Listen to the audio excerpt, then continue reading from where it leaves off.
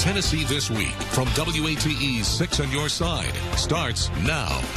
You don't have to worry if you're going to call me Congressman or Congresswoman or Congress Lady. Senator will do. Marsha Blackburn takes the Senate race. Bill Lee is going to be your next governor, and Gloria Johnson wins back the State House seat that used to be hers. Coming up on Tennessee This Week. Hello, everyone, and welcome to Tennessee This Week. I'm Kristen Farley. We are diving right into the outcome of Tuesday's 2018 midterms with our panel of pundits right now. Joining us here in the studio, we have WATE healthcare analyst Craig Griffith, WATE 6 on Your Side political contributor Courtney Piper, and WATE 6 on Your Side political analyst George Corda.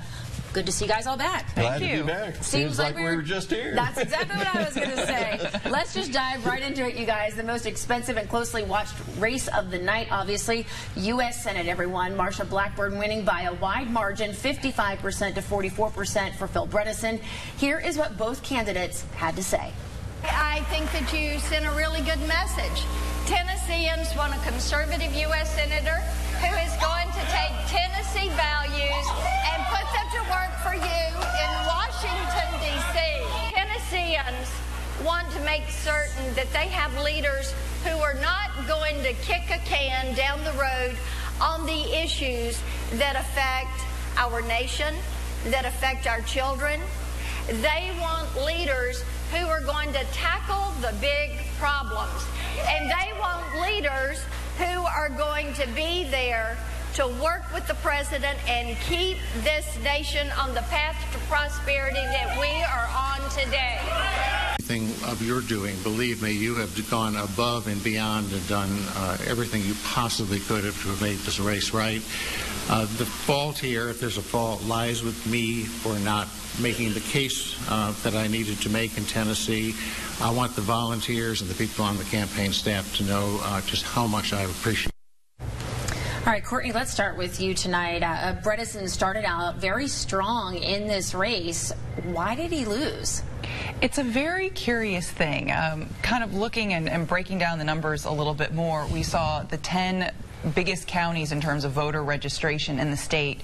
When you counted up all their cumulative votes, Bredesen won those 10 counties by a landslide. So, you know, Craig's been talking about those bedroom communities around the big metro areas kind of being the game changer, and those tend to be a little bit more conservative. What I saw with Governor Bredesen when he first came out, he was very strong, very much on message, and what I slowly saw throughout the campaign is Marsha Blackburn and her campaign were starting to chip away at him and define him more than he was defining himself. She started hitting back really hard, and Governor Bredesen still had this attitude of, you know, well, if you want that kind of style, don't vote for me. And that just didn't stand up well next to her. George, would you agree with that? What I would agree with is Bredesen's assessment that his defeat largely can be laid at the feet of the National Democratic Party. It doesn't play in Tennessee. It doesn't sell in Tennessee. It's not accepted in Tennessee. Now, this happens at the national level, too, where people start to say, well, because of these counties, if only these counties had been, and this state was that. It's irrelevant. He lost. And he lost because his polling, I guarantee you, was showing him that the National Democratic brand, which is exactly the way he described it, was sucking away the support that might have been his as a very popular former governor. He was the last Democrat in the state of Tennessee to hold a statewide office. He's correct? The only one to be elected since '94. And it wasn't enough to push him forward. Craig, what do you think about all of this? Well, too much Kavanaugh, caravans, and Trumps to overcome. I think that the Blackburn campaign did a real good job of putting out some issues. The commercial that related to what Phil was saying to Obama, Pelosi, and Clinton, I think was devastating. He didn't answer very well. I didn't think the sexual assault ads that she put out and blanketed the airways with. So I think she was much stronger on the attack than he was. And he was running on his personal brand. So when you hit those arrows into his personal brand, even the one where he supposedly his son made money off of solar development, so she kept chipping away, and he never responded well enough to recover and to go against the Kavanaugh and the caravans and Trump coming to town. What should we expect from Blackburn as a senator? I think she'll be a strict party line voter for whatever the president is supporting. She said she wants to build the wall. She said she wants to do those things that will increase the prosperity. So I think she'll follow the Trump line pretty much as it comes out. Both agree? Well, I don't know. There's going to have to be a vote here and there where she's able to say, no, I didn't agree with the president on this, or I didn't agree with the president on that. But it's going to be safe stuff. It's not going to be things that people are going to go after her and say that she wound up being a turncoat. But there are going to be some things in there where she's going to take a slightly different viewpoint. Jimmy Duncan did that. Do you ever think she'll go as far as Corker? No, not a chance. Is she retiring already? That was a personal animus between Corker and Trump. The president came here to campaign for her, and there is no way that she is going to deviate from whatever the president wants her to do. Marsha Blackburn showed little to no leadership while she was in the House, and I don't expect to see the kind of leadership that we saw from Senator Corker from Senator-elect Blackburn. All right, I don't think there's going to be many things that she's going to have to vote on that she would go against the president, because the Senate leader, McConnell, will not bring those to the floor for a vote. He'll only bring safe things for Republicans to vote for. All right, we need to go ahead and move on to the governor's race, everyone. Bill Lee winning with 59% to Carl Dean's 39%. Here is what we heard from both of them on election night. Still believe that the message we had was the message that Tennessee needed to hear. It's a message about improving our schools, increasing access to health care, growing our economy, making sure this beautiful state will always be a place where everybody is welcome, where everybody is valued, and where everyone is treated with dignity and respect. One of the things you said is you want to be the governor of all Tennesseans, even those who didn't vote for you. Why do you think that's important in this day and age? I think that we have an environment, particularly in the political world, that is more divisive than it ought to be. And I want to be a person who brings people together and doesn't divide. And I want to do that starting from day one. George, how does this nice guy strategy work now post-election? Well, he can still be a nice guy. Bill Haslam's a nice guy. But if he thinks he's going to make everybody happy, he's delusional. This business about this whole statement about I'm going to be the governor of every Tennessean. He's the governor of every Tennessean if half Tennesseans hate him. He's still their governor.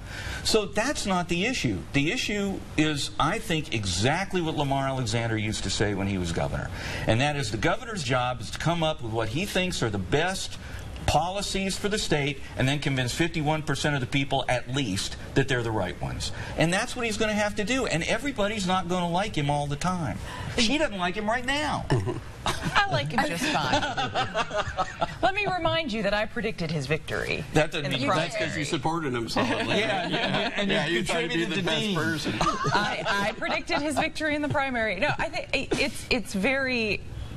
As a Democrat, it was very good for me to hear Bill Lee's victory speech, because I thought he was trying to extend an olive branch and say, hey, I want to do what's best for Tennesseans, and I want to represent all the people that didn't vote for me, and I want to win your trust, and I want to win your support. So he's starting off on a really, really good foot. My concern is that the Tennessee General Assembly might eat him alive. He was on a lot of these campaign stops along with Marsha Blackburn and President Trump. Do you think he is as conservative as they are, or do you think he will lean a little bit the other way? Yeah, time will tell. During the debates, he was very much about arming teachers in classrooms, which scares the heck out of me. He was very much about, not expanding Medicaid.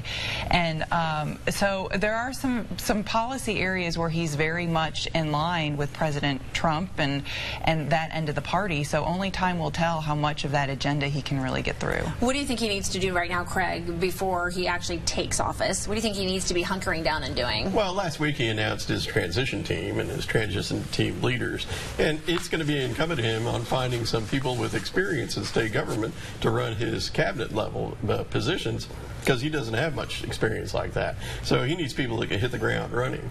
And now he's going to have to start governing, and that's going to automatically make many people upset with the decision you make. As you said, he's been the nice guy through the campaign, but when you come to governing, there's winners and losers. And how he's going to approach that issue, there's going to be people who think that he'll kill their business for regulations and things like that. But he has to make those decisions now, and there will be winners and losers, like I said. If you go to his transition team website and you click on the priorities tab, his priorities are very much toned down and moderated from what he had presented during debates. So it's really an indication, I think, that he wants to try to govern. If Trump gets reelected, if Trump runs again and gets reelected, Bill Lee is going to have to be really conservative. I mean, really conservative. If Trump doesn't get reelected, he can slide off more to the center if he wishes. But between now and 2020, don't look for him to do a whole lot of stuff that you could say, no, that wasn't what he said he was going to do on the campaign. And then after 2020, I think his bearing will depend a good deal on what happens to Donald Trump. I think his agenda will be pretty good because one of the things that I heard from many legislators was that Bill Haslam wasn't conservative enough. And I think Bill Lee will be more conservative to the approval of the General Assembly. All right, we need to leave that there. We're focusing a little closer to home. Wins by Tim Burchett and Gloria Johnson. When we come back, our panel of pundits sitting in with us to discuss those wins as well. Stay with us. You're watching Tennessee This Week on WATE 6 on your side.